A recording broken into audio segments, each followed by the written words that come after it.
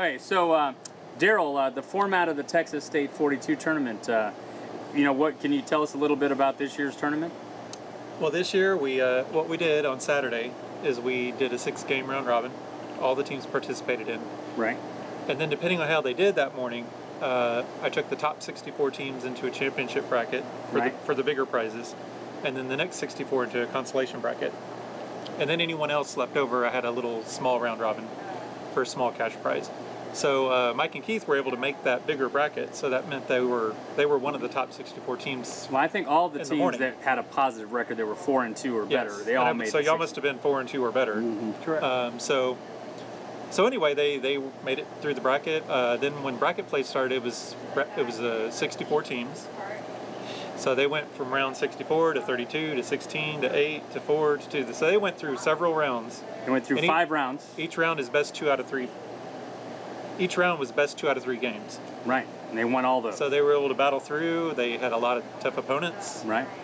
And really proud of them. They were able to. It was pretty awesome. And right. they were very, very close in the last, I believe, the final table. Were there any like 2 and 3 games or 2 and 1 games where you went to game 3? I think the first 3 matches that we had, we went 2-0, but then the last 2 we went 2 and 3.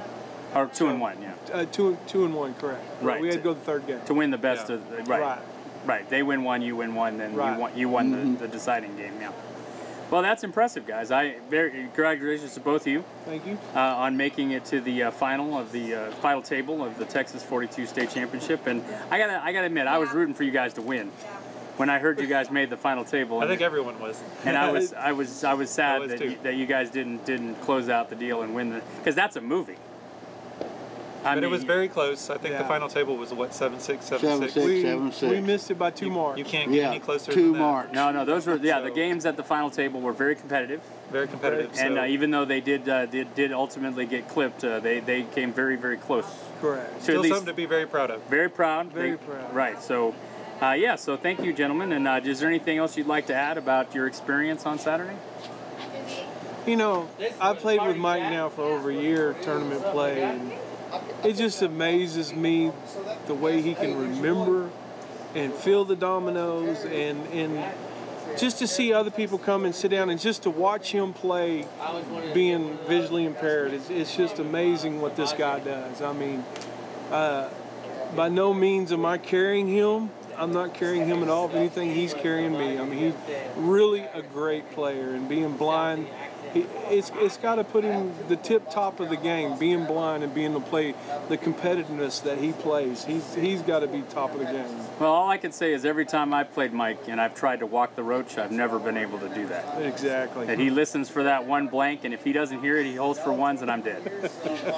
And his favorite domino is the 2-1, but he calls it the AC-DC. All right, we have another video where I discuss that neither AC or Deucey is a word. Oh yeah, it is too. See, I don't have that cap on. Never. You don't have that cap on, but yes, he does have a hat. He does have a hat that says AC-DC, neither one of which is a word. But that's okay. Anyway, well, gentlemen, I thank you for your time, and I thank you for having such a great performance at the tournament this Saturday. And you guys have a good time, and we'll talk to you later. Alrighty. Alrighty. If we went in the lid together.